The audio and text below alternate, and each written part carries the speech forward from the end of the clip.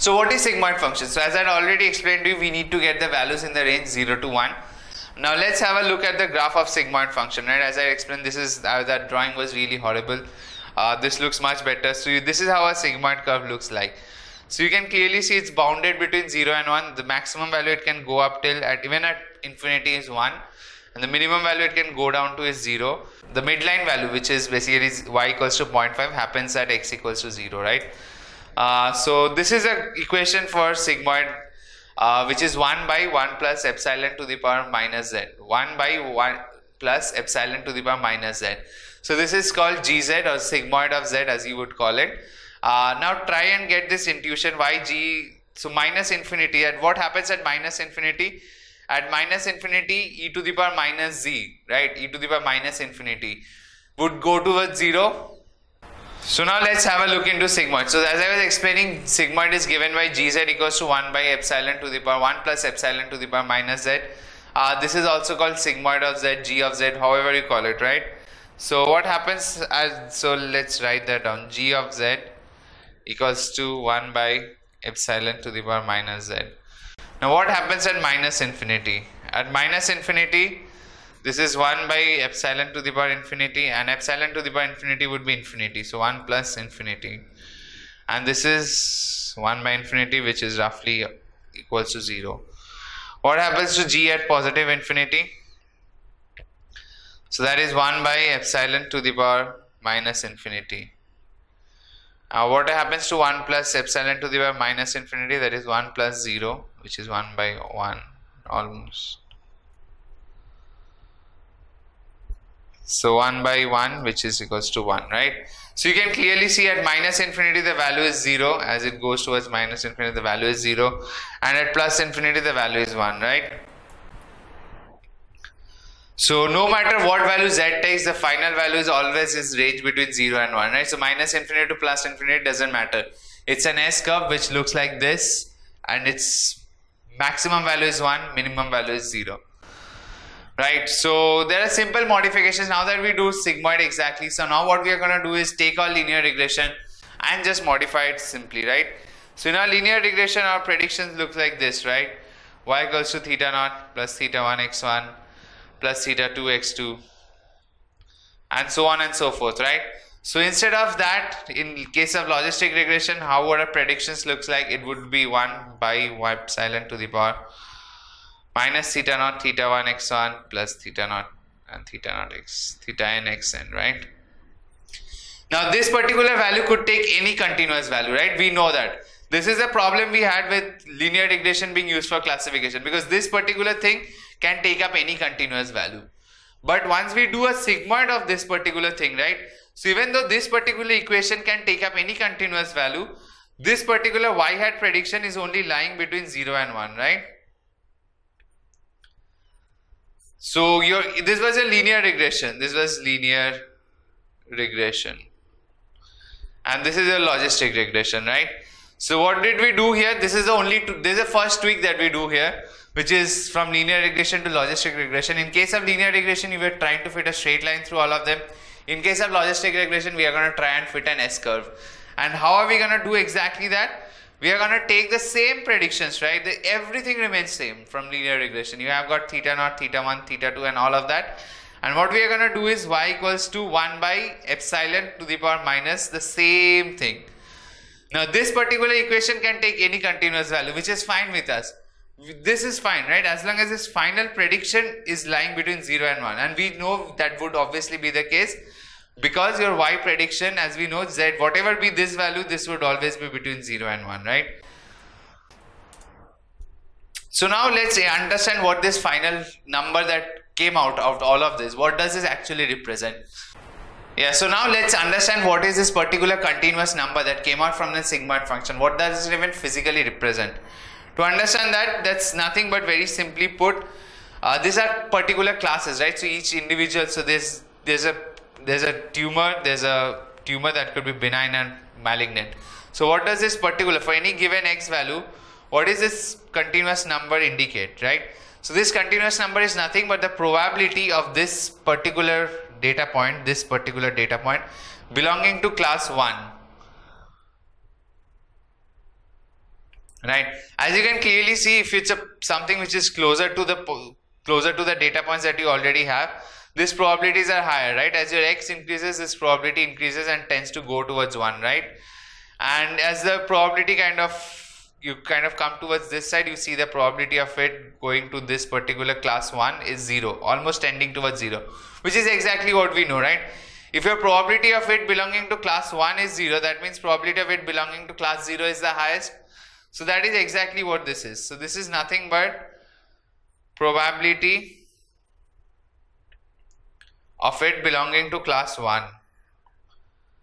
Right, so this particular continuous number that you get out of this, so this y hat is nothing but the probability of this particular data point for whichever data point you are measuring, right? So for any given data point, you can calculate this given the x1, x2 values, right? If you have fitted your logistic regression, you would get your theta naught and theta 1 values, and given any new data point, you can calculate the y prediction values, right? So y prediction, that continuous number that comes out of it, is nothing but basically the probability of that particular data point, whichever data point you are testing on, the probability of that particular data point belonging to class 1. That's all about it. So for example, if in current case, if your say prediction comes out to be 0.7, right, what that does mean? That means that tumor has a 70% probability of being malignant. Malignant was a positive class 1, right? So that's exactly what it is. I have already explained you. So the final prediction that you get from the sigmoid, right? The sigmoid gives you a continuous number, right, between 0 to 1. That continuous number represents the probability of that particular class belonging to a positive class. In this case, tumor, where the positive class is malignant. So if the final sigmoid number comes out to be 0.7, we say that it has got a 70% probability of being malignant, which means it has got a 30% probability of being benign, right, which is class 0. So probability of class 1 is basically nothing but 1 minus probability of class 0, right? So now let's try and understand decision boundary with this, given that now we are not going to use a straight line, but we are going to use a S-curve, right? So the concept of decision boundary has not changed yet, right? The decision boundary is still that particular line which separates your positive from your negative predictions. And we are going to try and see how that decision boundary looks in case of a sigmoid curve. Because earlier when we did it, we tested it for a linear regression line, right? So it was a straight line. That's not what we are going to use for logistic regression. So let's see how it looks like, how decision boundary looks like in case of logistic regression. So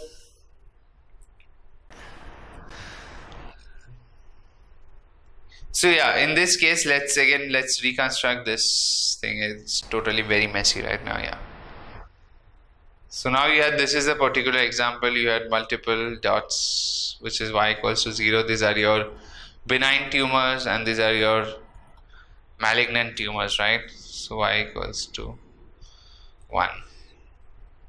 So now, and you fit a S-curve which looks like this, right? So the decision boundary is basically the same concept, right?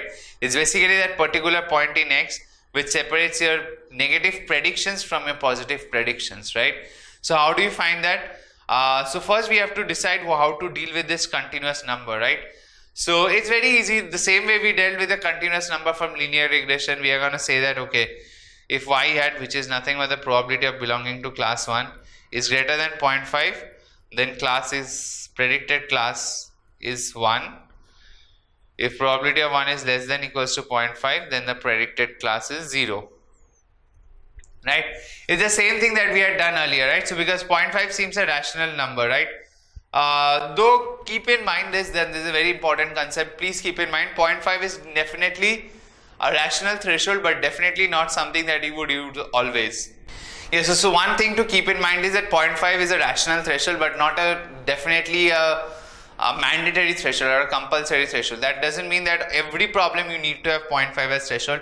And as we kind of go through all the lectures of data science throughout the next lecture sessions, we'll be able to appreciate that much better, that why 0.5 is not necessarily the correct threshold for every problem. But for now, for simplicity, 0.5 definitely seems a rational threshold between 0 and 1. It's midway. So the concept still is going to be same, right? So if you're going to, because your threshold now you have selected as 0.5, you're going to draw the line and see where it meets your prediction curve. And what is that value, right? Because for every value on left of this, you're gonna see the predictions, and the prediction is gonna be less than 0.5, so it's a negative class, right? Whereas for everything on the right of it, it would be a positive class, right? Because the predictions would be greater than 0.5.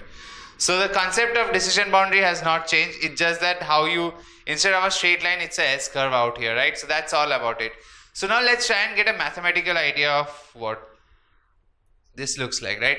So y hat equals to 1 by epsilon to the power minus theta naught plus theta 1 x, right? So for in this particular case, right? So this is the two-dimensional case, there's just 1x. So when we say that basically that value of x for which y hat equals to 0.5, what is the corresponding value of x, right? That is the one which we need, right? So what do we know? What we know that sigmoid value basically is 0.5. So this sigmoid value, right, the prediction value is 0.5 when you're corresponding this particular thing, right? So y hat, if you're g of z equals to 1 by epsilon to the power minus z. We know that g of z equals to 0.5 if z equals to 0, right? So we know that if y hat looks like this, then y hat would be 0.5 if this particular term is equals to 0, right? So theta naught plus theta 1 x equals to 0. That is the point when we know that if this is 0, then the final sigmoid function, this y prediction would be 0.5, right, from this particular thing. So then we know x equals to minus theta naught by theta 1. So that whatever that particular point be, so this particular point, right, xd is nothing but this particular value, right? So this particular value is what is your xd here. So that is the intuition of decision boundaries from one dimension. Now let's try and understand decision boundaries on a two-dimension data, right? Mathematically, how would it look like? So now in case of two-dimension, your final equation would look like something like this, right? Minus theta 1 plus theta 1 x1 plus theta 2 x2. So in this case, again we know y hat would be equals to 0.5 if this particular term is equals to 0. Now this particular equation, if it is 0, what does that mean? So this is equals to 0, right? So this is the equation of a straight line, right? So if you plot x1 and x2, so this is, how does this equation look like, right? So it says x2 equals to minus theta naught by theta 2 minus theta 1 by theta 2 x1, right? So this is y equals to mx plus c. So if you plot a line which is between x1 and x2, you would see that this is a straight line, right? So straight line, and this basically we know that this is the, we already know decision boundary is the concept of decision boundary is that it separates your positive from your negative examples, right? So if you, these are your positive, these are your negative, it could be the other way around. This could also be positive, this could also be negative, doesn't matter. What we know is that in case of two dimension, the decision boundary would look like a straight line, right? That is something we already understand from this particular equation. This is the equation of a straight line, it would be equals to 0. So this would be your intercept, and this is the slope of that particular line, right? So this, sorry, this is x2 and this is x1, right? So x2 in terms of x1 looks like this, right? C plus mx. So c plus mx, so then you plot it, it would look like a straight line. So that is exactly something we would expect when it's a two-dimension case, right? So in this two-dimension case, as you can clearly see, these are your some positive examples and these are say negative examples. So we would expect the line to be exactly passing between this, right? In case of one dimension, as you can clearly see, when we had this particular thing, right? So we had malignant tumors here, sorry, benign tumors and malignant tumors. We are plotting y versus x, and we saw in that it was a straight line, right? This is a straight horizontal line, right? In this case, please note that we are seeing a straight line, but this is not y versus x. These are the two independent features, right? In this case, x was the independent feature and y was the dependent feature, right? And we plotted y versus x, and that was a straight line, right? But if you see in x, that's just a point, right? In x, if just in x, that's a simple point, right? This is, in case of x2 and x1, that's a straight line, right? You can clearly please make this difference clear. This is y versus x plot, and you saw that was a straight line. This is x2 versus x1, which are the two independent features, right? So now you can clearly see, as I was explaining, you can see positive and negative examples, and they are separated by a straight line, because we saw In case of 2 dimension, the decision boundary looks like a straight line. So now the next question is, can you have, it was a straight line, can you have a non-linear decision boundary? Can you have a decision boundary which is not a straight line? So let's first understand what we are trying to do. We are basically trying to say, if this is how your problem looks like, so you have all your positive examples like this and you have a negative examples like this, can your logistic regression come up with something like this? Can it come up? Intuitively you might think that probably it may or may not be, but let's check it out mathematically. Is it possible to do or not? So for us,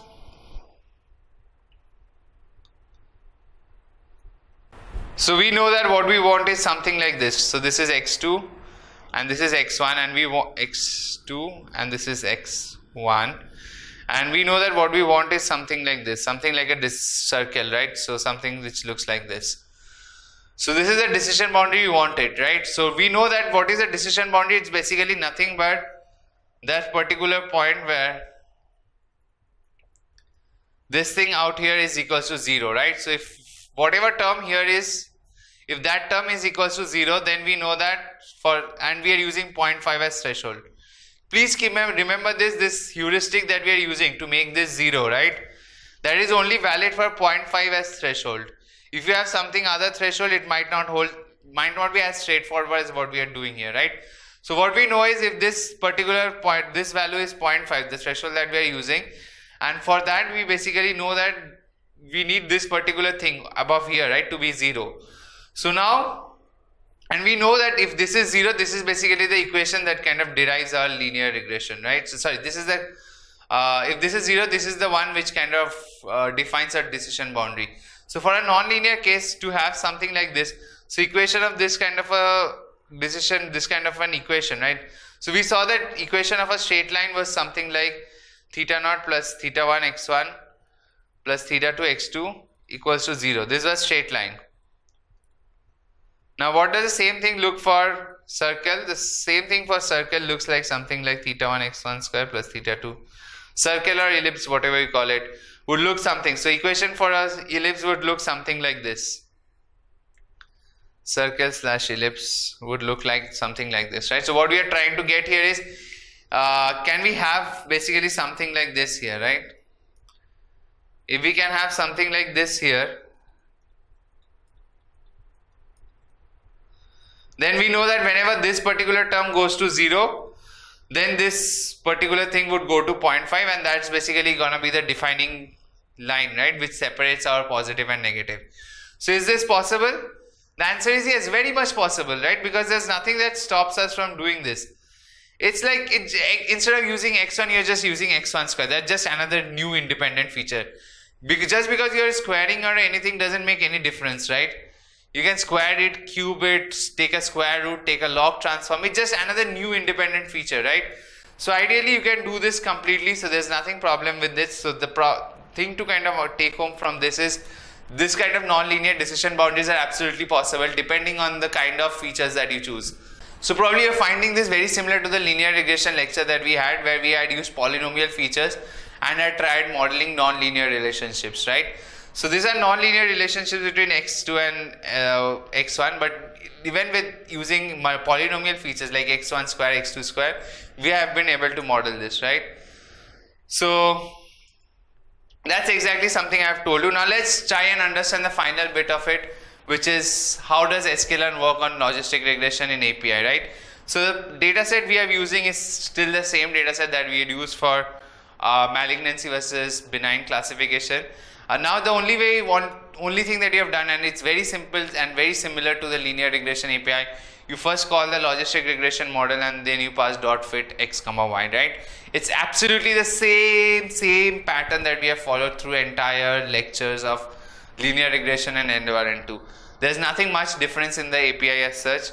So we first make a toy dataset which we have made using make classification, and now we are implementing that and we do a dot fit. Now we plot this thing and see how this looks like, right? Now you can clearly see our decision boundary. It's almost looking like an S-curve.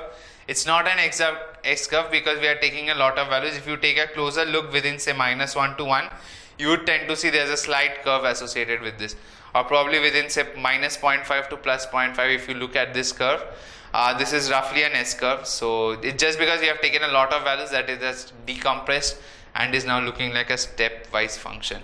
So obviously now you can see that if you have a 0.5 as threshold, you would have 0 as your decision boundary, right? So now let's try and observe and add an outlier and see how it goes.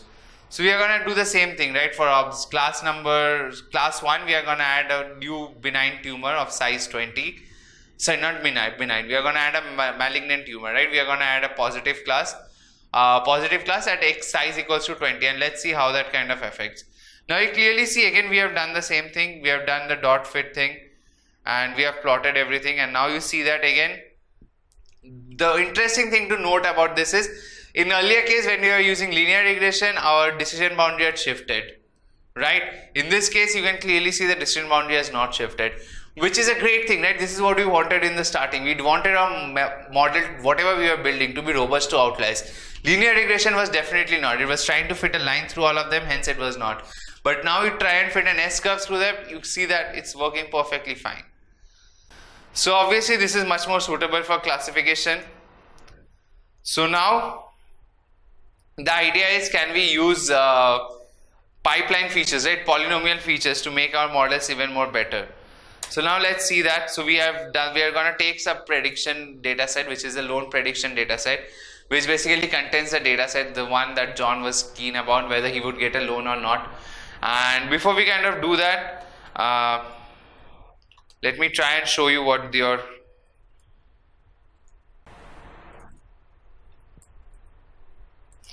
the data look like. So your data looks like this, right? You have got your applicant income, co-applicant income, loan amount term, credit history, and loan status.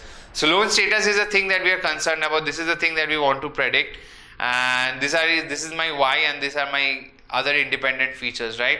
So what I'm going to do is I'm going to try and fit a logistic regression. I could directly try and fit as it is, but in this case we are trying to see and use polynomial features so as to make our model learn. We had seen in linear regressions, right? The more you added complex features, more polynomial features, our model tend to learn better, right? So we are going to do the same thing. We are going to try fitting using polynomial features instead of just applicant income square and all of that, right? So we are going to do all of that. So just understand this is classification problem. This is 1, 0. This is your Y that you want to do, and this all 5 columns are your X. So now you do that and you try and print accuracy. You get an accuracy out of 0.729, right? Yeah, so now you finally do the fit and train and you see that we have gained an accuracy score of 0.77. This means of all the cases in that particular data set of loan prediction, 77% of those cases we could predict accurately, which is a great achievement to start off with, right? So now let's try and understand how can we do that better. Log on to GreyAtom's learning platform to unlock more free content. Subscribe to our channel and hit the bell icon for regular updates.